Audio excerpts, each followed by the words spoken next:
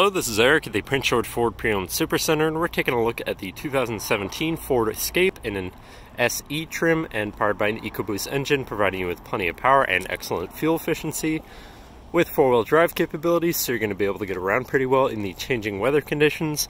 You also have roof rack crossbars up top, so you can mount something up there, but let's take a look inside. So first, looking in the back, where you have a nice power liftgate that opens up for you, and looking in, you have a pretty spacious cargo area that can always be expanded by folding down the rear seats. You also have a rear cargo curtain, so you can cover up your purchases. And you do have a 12-volt power outlet right there, and then it does close again with another simple press of a button. And now looking in the back seat, where you have seating for 3 with a nice full leather interior. In the middle, you have fold-out armrests with 2 cup holders and a 110-volt power outlet down there. And now looking in the front, where you have power windows, power mirrors, and power locks, as well as a fully power-adjustable driver's seat. Now sitting in the vehicle with it running, you can see it's sitting at 59,881 kilometers. Moving on to the steering wheel, on the right-hand side, you have your hands-free phone radio controls, and on the left, you have your cruise controls.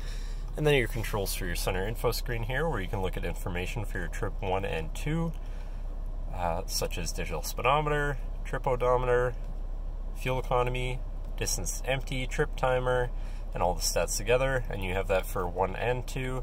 You also have information such as your four-wheel drive status, my key status, system check, and auto start stop status. And you also have settings for features around your vehicle and your screen setup in general. But then moving on to your center, your infotainment screen, which is radio, Sirius, CD, and Bluetooth. So you do have some options there for whatever you want to listen to, however you want to listen to it. You have your Bluetooth phone controls, your navigation screen, so you're hopefully not going to get lost on your travels, whatever apps you may have installed, and then settings for your screen and some other features around your vehicle. But then shifting into reverse, you do also have a backup camera with reverse sensors that will alert you if your pet hit anything, so hopefully you can avoid that, with dynamic hitch view, so you can hopefully have an easier time hooking up a small trailer or something of the sort.